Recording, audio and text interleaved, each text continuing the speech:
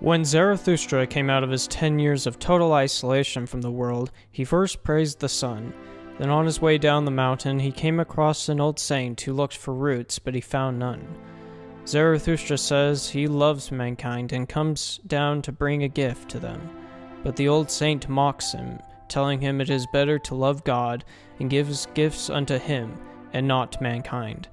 He says that the one should not love beings that are so imperfect, but only the being above, who created all things and is perfect.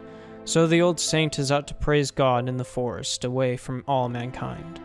Zarathustra laughs with the man, but then says to himself as he walks away, could it be possible this old saint in his forest has not yet heard of it, that God is dead? In like manner, when I come across many religious folks and hear them speak praises of an invisible God who has no face and cannot be possibly seen or heard by anyone, I think the same as Zarathustra in my heart. Know you not that you worship nothing, that your sacraments and rituals have lost all meaning? Know you not that God is dead? And when the madman from the gay science lit a lantern and ran into the marketplace, asking if anyone had seen God, he was mocked and ridiculed. But these were not religious folk, but rather modernists who no longer believed in God and attempted to push society beyond him. As many of those who did not believe in God were standing around just then, he provoked much laughter. Has he got lost? Asked one.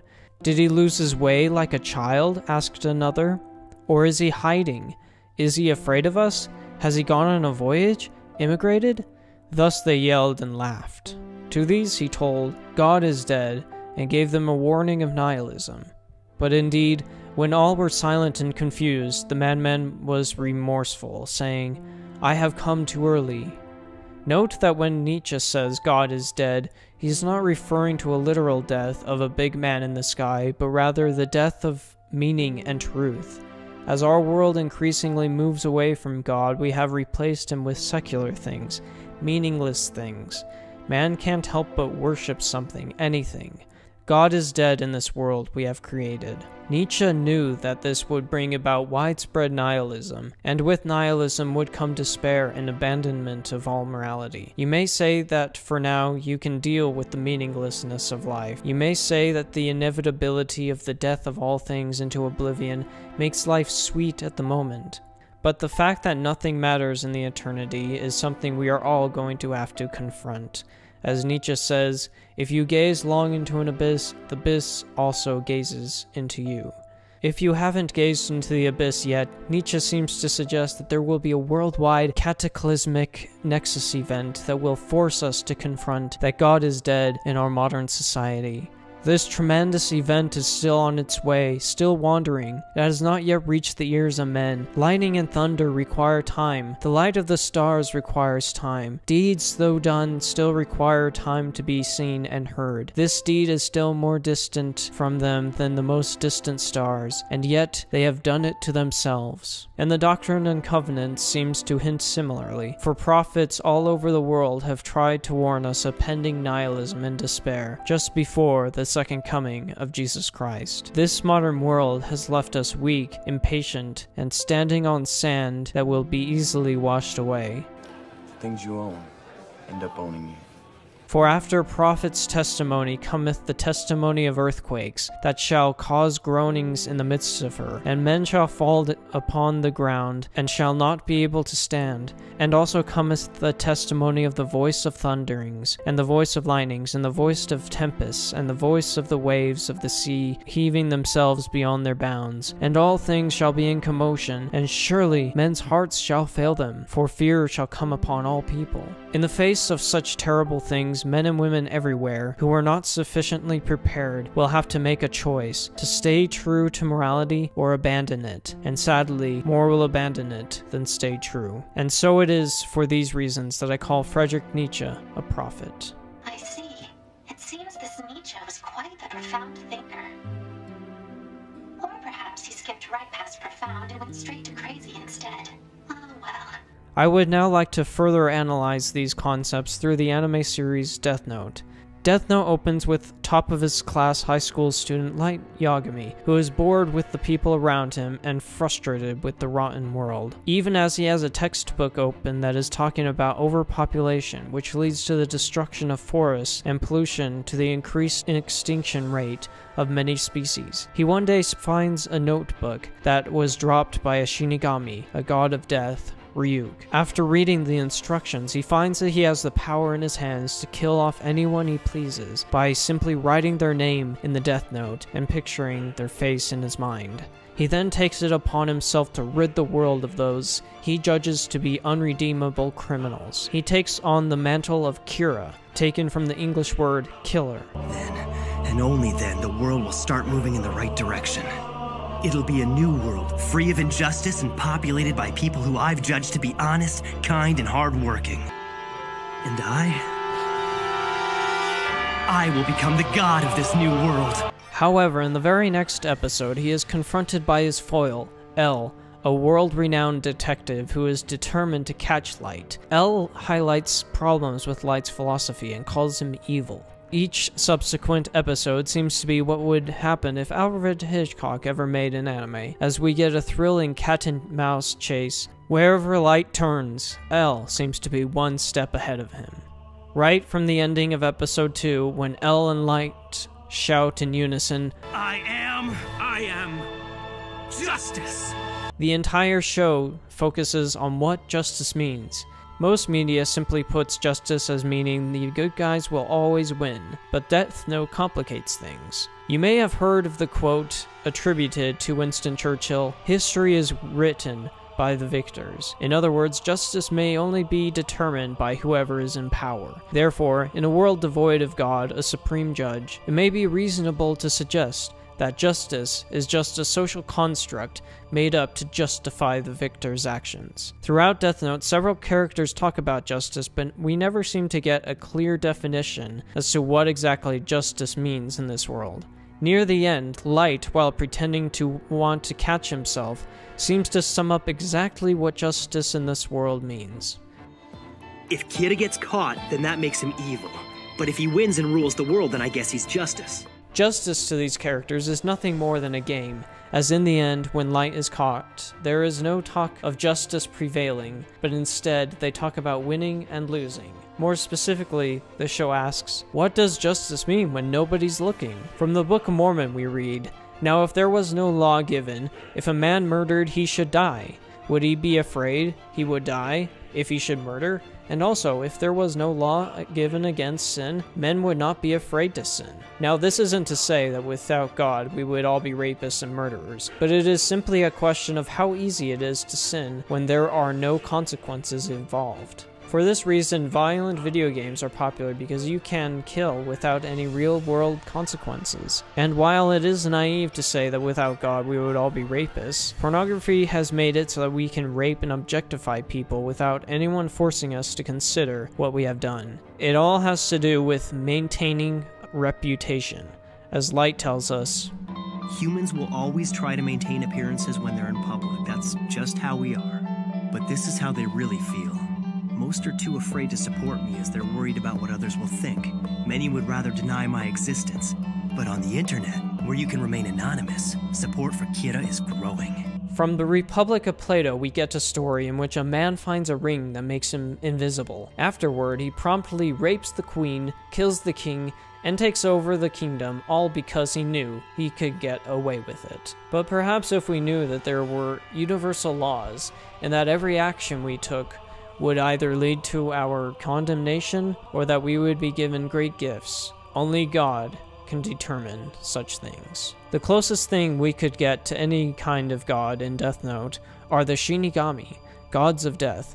However, unlike the Abrahamic god, these gods are fallible, bored, lazy, not all-knowing, not all-powerful, and have lost any reason for their existence. If they write humans' names in their death notes to extend their own lives, then they are only mocked for working so hard. Death Note is very clearly a world devoid of any supreme judge of the universe. When Light first gets the Death Note, he is told that he won't be punished for using it, as he will not go to heaven or hell when he dies.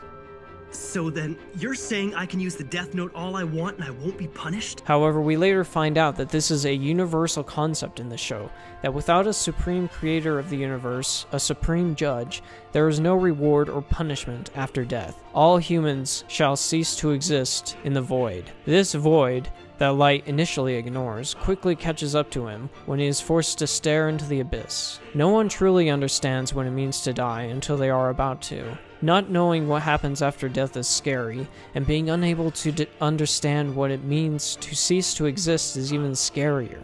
The closest that we can think of what non-existence could imply is when we are in the deepest part of sleep, but even then, we are still very conscious and can dream. Having lost to the police and on the precipice of bleeding to death, Light pleads with Ryuk to kill the police instead of him, as he screams and cries, "I don't want to die!" So in a world devoid of God, there is no heaven or hell.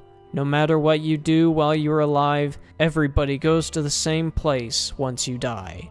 Death is equal. Without any reward or punishment after death, is there any real justice or universal laws? Can little children who go their whole lives in starvation ever receive mercy? And if there is no justice or laws, then can we say if anything is right or wrong? Could there then be any redemption or mercy? Is there then any real universal truth? From the Book of Mormon's perspective, no. Therefore, according to justice, the plan of redemption cannot be brought about only on conditions of repentance of men in this probationary state, yea, this preparatory state. For except it were for these conditions, mercy could not take effect, except it should destroy the work of justice. Now the work of justice could not be destroyed. If so, God would cease to be God. And now the plan of mercy should not be brought about, except an atonement should be made. Therefore God himself atoneth for the sins of the world, to bring about the plan of mercy, to appease the demands of justice, that God might be a perfect, just God, and merciful God also. Now repentance could not come unto men, except there were a punishment, which also was eternal as the life of the soul should be, a fixed opposite to the plan of happiness, which was as eternal also as the life of the soul. Now how could a man repent except he should sin? How could he sin if there was no law? How could there be a law save there was a punishment? But the show Death Note seems to ask one more central question of far greater importance. What if God was an atheist? The question may seem absurd and crazy at first, but I want you to really think about this. That is to say, what if God never had any positive or negative consequences to his actions? Nothing exists without a purpose, and we cannot have a purpose unless our actions have certain consequences. It is the law itself that binds us to reality. It distinguishes right from wrong, gives us options, gives us focus. With no law, there is no breaking of the law, no consequences. So if God has no God, you are implying that he has no purpose. Indeed, Death Note shows us what such a God would be like. Light Yagami is an atheist, but he fashions himself a god. By killing off criminals all over the world, he also begins killing off anyone who thinks to defy him and catch him. He wants the world to know of his existence. He wants his will to be the only law in the entire world. While even his father is out to catch Kira, he keeps it all a secret from his own family, putting on an act for the world. He even fashions himself a martyr, or a Christ-like savior, who is sacrificing himself for the greater good of humanity. As he says, "Even if it means sacrificing my own mind and soul, it's worth it, because the world can't go on like this." But what he is doing is anything but Christ-like. By killing all criminals, he makes himself evil. By cleaning up a rotten world, he would have to contend with a rotten self. His perfect world can only come about with millions of people being dead. All are sacrificial pawns. No one is safe, not even those closest to him. After several years, religions start popping up, like televangelists and secret cults dedicated to worshipping Kira, even long after he is dead. Many atheists have pondered what would happen if they died and met God, but I want to propose this interesting proposal, this scenario. Let's say that you are an atheist, or you worship a variant of God. You oppose the real God your whole life and never consider him to be real, but a fabric of humans' fanciful imagination. However, you also dedicate yourself to achieving great things for the benefit of all humanity. But you start to realize that the more you push yourself, the more no one will understand or even begin to appreciate all you do. You also desire to push your body beyond its limits to the point of becoming a perfectionist. But you run your body to the ground and realize that your goals are way too high. Many others mock you and often say you can't do it. As a result, you start to realize there is no justice for you. You realize how meaningless life is, until finally you die. Upon death, you meet God, and he is absolutely nothing like you imagined. He is a supreme being who is so far above you that it makes you feel that much more worthless. You are certain of your fate as you spiral into despair, and you accept defeat. In one last effort to save yourself from hell, you attempt to be friends with God and see some of yourself in him. You even offer to wash God's feet, but like Skyron from Greek mythology, as you are washing God's feet, he will just kick you into hell. A similar fate befalls El, even as he attempts to be friends with Light, only to admit defeat and try to atone for trying to catch Kira by washing Light's feet. His high intellect made him the greatest detective, but few ever knew the real El, and even fewer knew his real name. It is fitting that Light would push a Shinigami named Ren, who could see El's real name, to kill El. REM stands for Rapid Eye Movement, the deepest part of sleep. Kira punished him, El, for even defying God of the New World. Such a God who kills without mercy, without care for consequences, is not a God, but a very childish individual who hates to lose. Just what do you mean? Well, I'm also childish and I hate to lose. That's how I know. He is not all-knowing. He does not know your heart, but he punishes you nonetheless. I don't believe in this God, for this is not God. But there is mercy in this world. There is justice, truly without a shadow of a doubt, because there is a law. There is a God who lives by the law, even as he commands his children to live the law. He said we are his friends if we live the law. That is, we are even as he is, gods, if we live by the law. For by the law are gods made. But all have broken the law to some degree or another. Justice demands payment. Are you able to pay? No, you are not. For though we see your sins do not compare to the worst of humanity, compared to the majesty and unbelievable righteousness in God, the distinction between your sins and the murderer is near non-existent, as finity is nothing compared to infinity. And no unclean thing can dwell with God, because you would not feel worthy enough to be near him. You would tell him you don't belong there, yet he wants you there. He knows your heart, your passions, your drive, and he still wants to dwell with you. For he wants you to see the print of the nails in his hands. He wants you to know he was wounded too. He feels your pain. His empathy for you is boundless. He stood between you and oblivion and took it full force. By integrating his shadow, you and he became equals, and he called you his friend. Greater love hath no man than this, that a man lay down his life for his friends. He came as a man before us to show us love and compassion. He understands you, yet we killed him and drove nails into his hands because we did not understand him. So we crucified him. But he never stopped loving us. Why? He came not to save us from his wrath, but to save us from ourselves. He came to redeem us. He came to show you your future self and what it is that is possible for you. Even so, we killed truth and meaning. We killed God. Eventually, we will have to confront nihilism in this world. When we are unable to immediately talk with God face to face as a man speaketh unto his friend, it is easy to think that there is no God. When you are alone, no one to watch or criticize you, what do? If faced with a meaningless universe, no consequences to face for any action, no one to scrutinize you, then your true self comes out to maintain morality or abandon it. But then, what does it matter if there is no universal law, as there is no difference between right and wrong? Then you should just close your eyes forever. But that is not your fate, for there is a God, there is an afterlife, there is justice, there is mercy. You have a partner above. He is your God, your friend, your brother. And with the Father, you are a son or daughter with divine potential. Though you stumbled hard and fell, he still loves you. More than you deserve.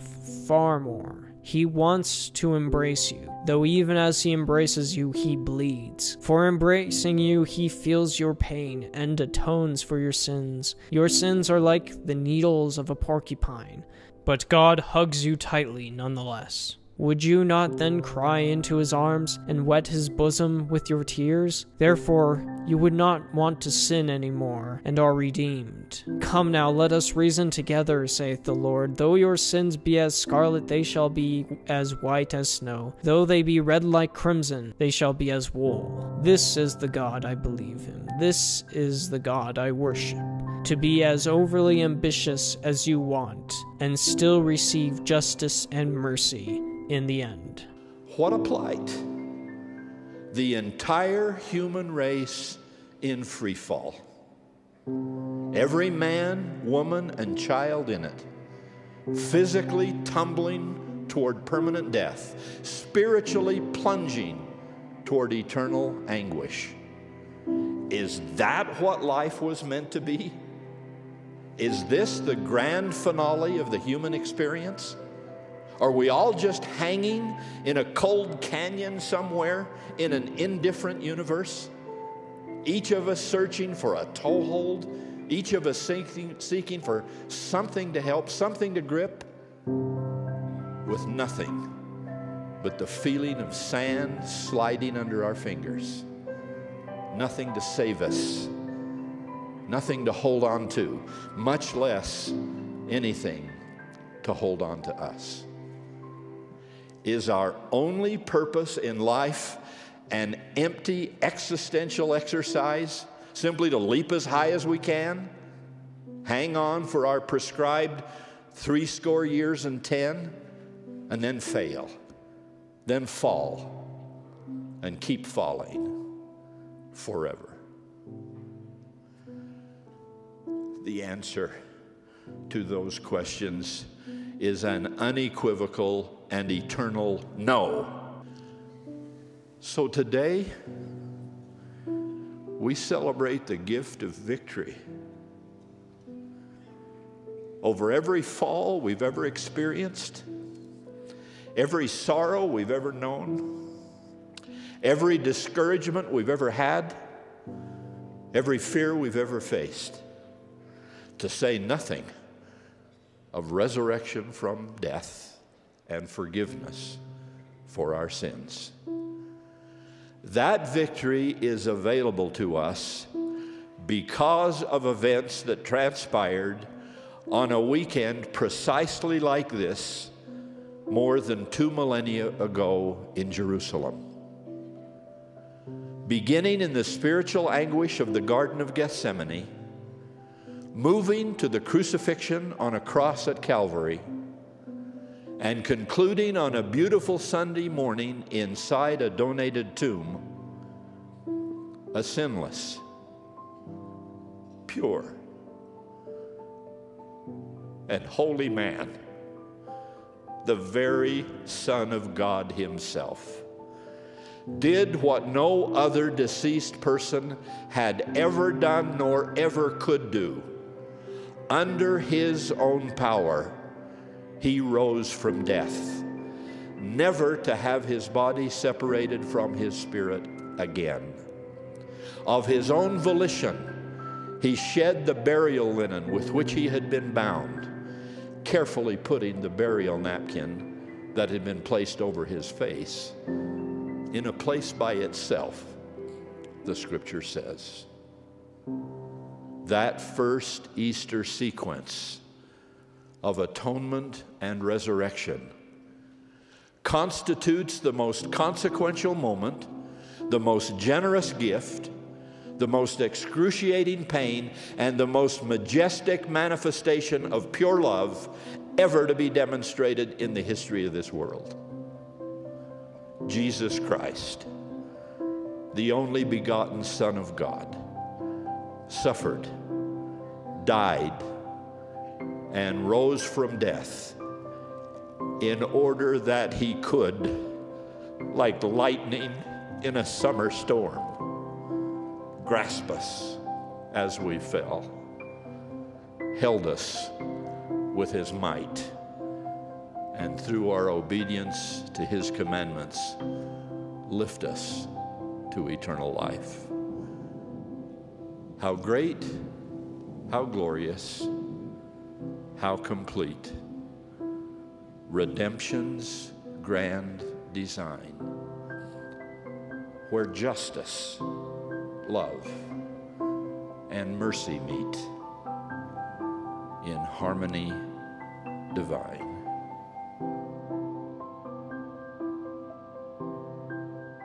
Thank you for watching. Please consider liking and subscribing. It really helps this channel. And remember to keep it righteous.